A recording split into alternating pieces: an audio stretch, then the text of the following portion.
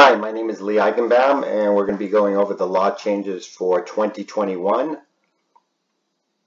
couple of things. One, I am not going to go over and read each part of the law change, so you can pause the video at any point that you want. There is actually clips in here, and again, if you need to go back to a clip or look at it in more detail, you may do so. I'm also not going to cover every single change in detail. Those that will apply to us, I'll cover.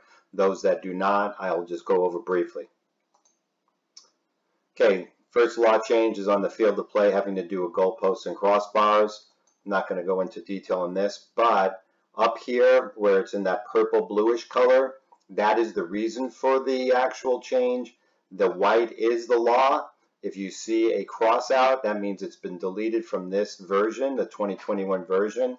If you see a yellow underline, that means it's been an addition to the 2021. Okay, next one is the ball and having to do with the replacement of a defective ball. This is for consistency purposes. The restart on if you have to replace a defective ball is a drop ball, and that's just for consistency from the previous changes in 2020. Okay, next one is Law 4, having to do with players' equipment. This is tracking systems, which we do not use in most of our competitions. If you are of this nature, if you're doing games at this level, please read these.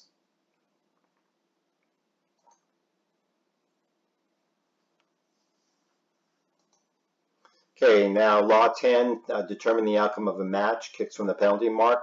This does apply to us. The key point to this is the kicks from the penalty mark are not part of the match. So this clarification goes along this line. If you have received a yellow card during the game or during overtime during the game, that yellow card will not carry over to kicks from the penalty mark. Okay, that goes for goalkeepers, goes for players, any player.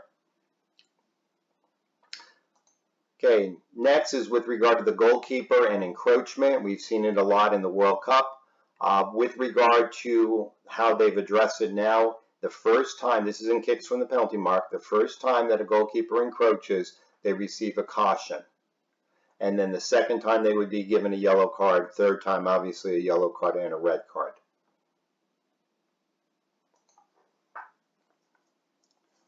Next one is offside. This is a deliberate handball. The key component on this is again for consistency purposes. A player is not considered to be in an offside position if they receive the ball from the defender, directly from the defender, deliberately playing the ball, and now they've included by a deliberate handball. And here's a video, and I'm going to slow this one down for you, but you can see the player just now actually puts his arm out, and I'll take that back a bit and I'll show you that. So right here, this player is in an offside position, the red player, maroon player. Right here is where the handling occurs, right there. Okay, so now since that is a deliberate handling, that player, which was going to receive the ball, is not considered to be in an offside position. So you can see he's clearly in an offside position, and he scores the goal. Now, if the player had not touched the ball, that player would have been in an offside position. Okay, next one is handball with regard to fouls and misconduct. Key component here is the word immediately before, well actually let's start with this. This is having to do with an actual diagram showing where the handball will be considered and where it was not. So it has to do with where your armpit is and then extending it across the arm. So it's very good. This is a very good diagram for us to be able to determine whether something is handling or not. Okay, the next component, and you can read this if you'd like, but the key component here is the word immediately. So this has to do with an attacker scoring a goal or creating a goal scoring opportunity. It has to be immediate, and there will be several clips here to show you this. Okay, so these are all immediate. These are all determined to be immediate by FIFA and IFAB. These all will result in a direct free kick. The player handles the ball right there. So that is immediate, and that is not a goal. That will not be considered a goal. Here's another clip, and again, right there, he goes to goal, so that is determined to be immediate. We've got handling right there, and that is a direct free kick for the defending team. Goal scoring opportunity, so therefore it is a direct free kick for the defending team.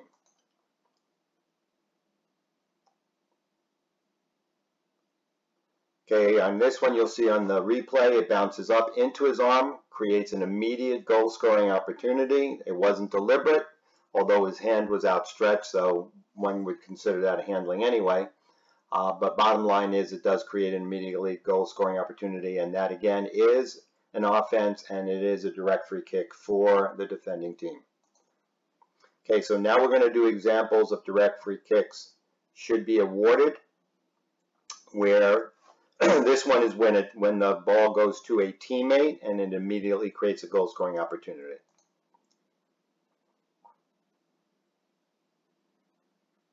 On the replay, you'll see that it bounces off the player's hand that goes up in the air right there.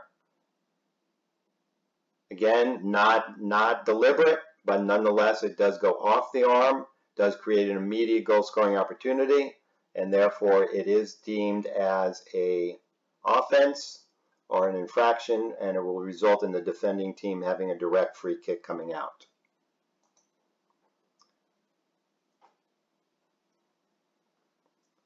This one is tough to see, but at some point he handles the ball on the same thing you'll see on the replay.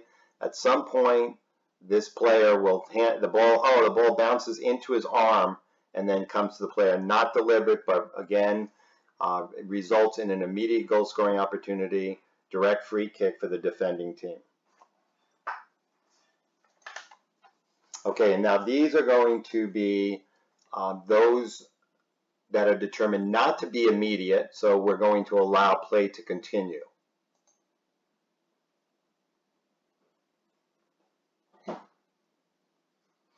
So on the replay, you'll see that the ball basically bounces up into the green player's leg and then hits his arm right here. It bounces up into his leg, onto his arm. It's not considered a handball, and it wasn't immediate, so they allow play to continue. And then that would be a proper goal scoring opportunity. It was not immediate. Okay, here's another one. Again, here he's going through 5-6 defenders. It wasn't immediate. It wasn't deliberate. And you'll see on the replay right there is when the ball was handled, but it was not deliberate. It wasn't immediate. And therefore, we're going to allow play to continue, and a goal will be allowed. Immediate. Let me show you that. Okay, ball comes out, bounce off his leg, then onto his arm. Referee's right there, deems it not to be handling. It is not an immediate goal scoring opportunity. There's 80, 90 yards to go, so we allow play to continue.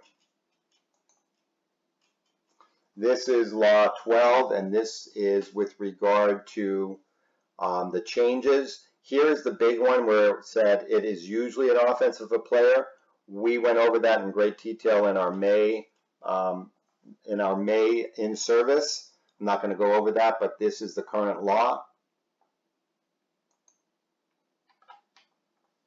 Okay, so now this one is illegal second touch by the goalkeeper. Now the key thing here is it's the illegal second touch by a goalkeeper, not handling. So an illegal second touch by a goalkeeper results in an indirect free kick.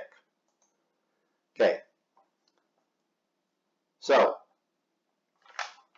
here we have, if the goalkeeper plays the ball a second time, I'm going to read this one because it's important, plays the ball a second time with or without the hand or arm after a restart before it touches another player, the goalkeeper must be sanctioned if the offense stops a promising attack or denies an opponent or the opposing team a goal or an obvious goal scoring opportunity.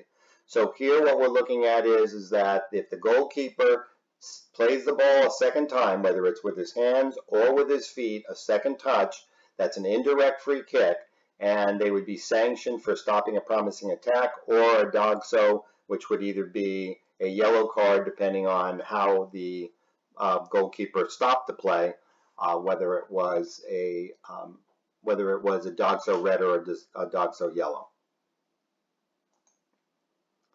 Okay, and this is going to be an example of an illegal second touch.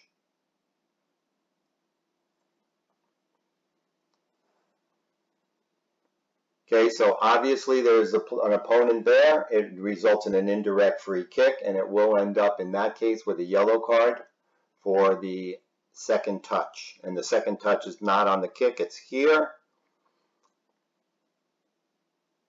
And that would be a yellow card from that location. And a indirect free kick for the red team.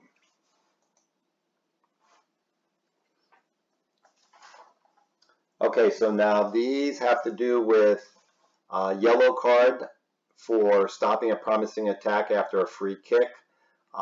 We once would come back and give the yellow card, but since the promising attack has been restarted with the free kick, we will now no longer caution.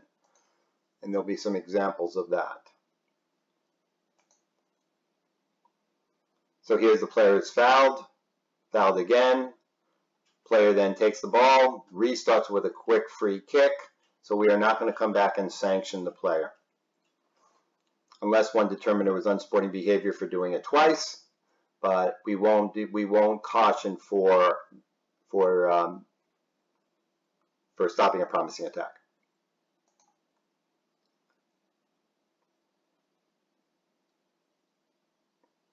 Okay, now watch the referee here. Blows the whistle, player puts the ball down, quick free kick, promising attack is restored, and we play. No yellow card there.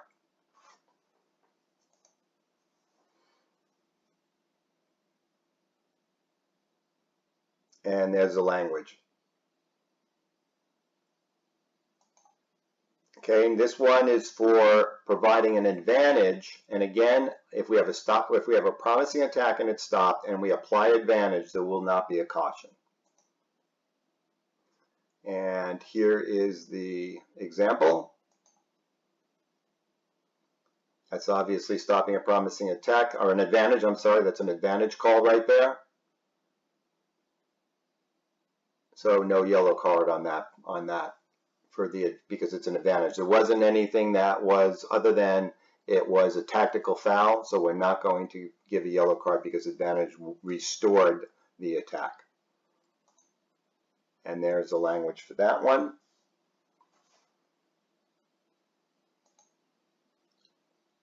Okay, this has to do with the drop ball and the 4 meter or approximate 4 yard distance the defending team must maintain.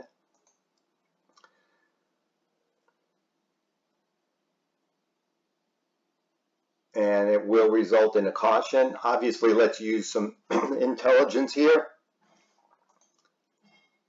Here's an example. The referee will not issue a yellow card, but he is warning him several times. And these players are not 4 yards away. So what we want to do is basically hold off the drop ball. Let's make sure that the players are 4 yards, 4 meters away before we drop it. Let's try not to give cautions for something like this, especially since it is relatively new. So let's just make sure we use some common sense on this one.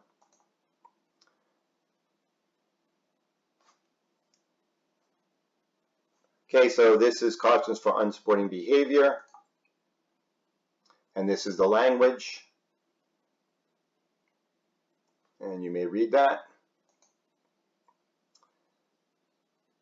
This is with regard to penalty kicks.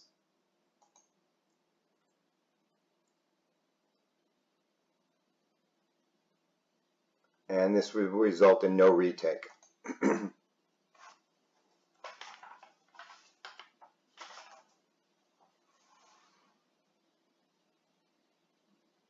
Okay, so before that would have been retaken. Since it hit the goalpost or went wide, either one, it would not be retaken. I'm sure many of you remember that one was retaken because she came off the line right there. But in the new law, that will not be retaken because it did not. The goalkeeper did not have to save the ball. The ball didn't go. The goalkeeper made no save.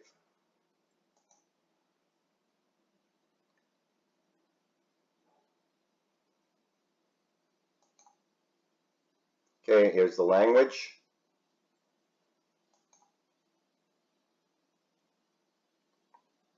More of the language of what happens during penalty kicks. This is the table. We should definitely review this.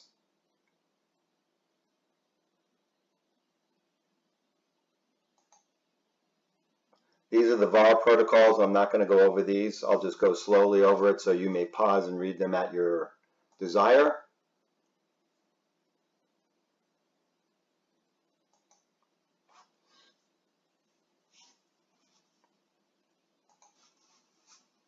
These are glossary changes.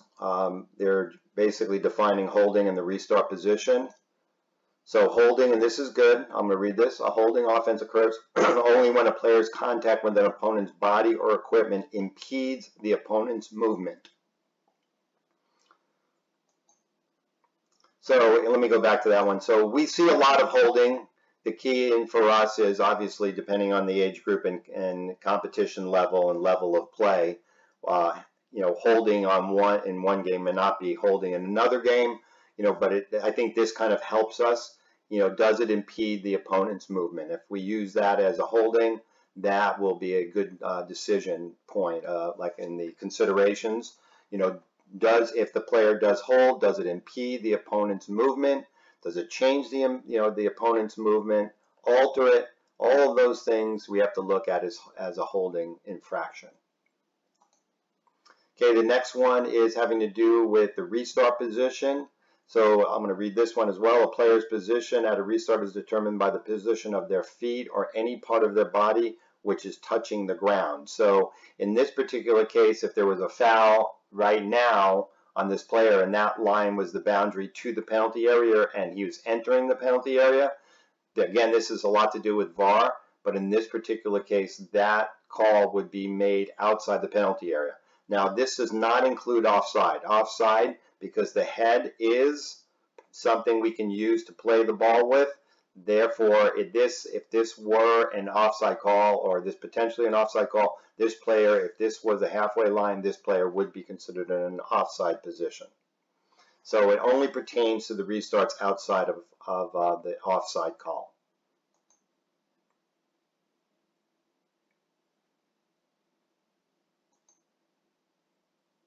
This is the flick up where the goalkeeper would kick the ball back to a player who would kick it back to him.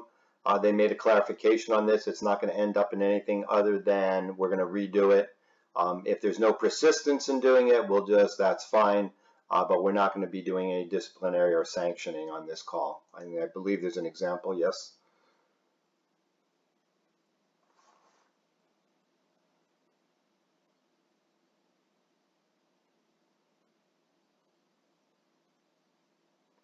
Okay, so under the new law, we're going to stop play there, and we're going to have them retake that goal kick, or whatever that kick was.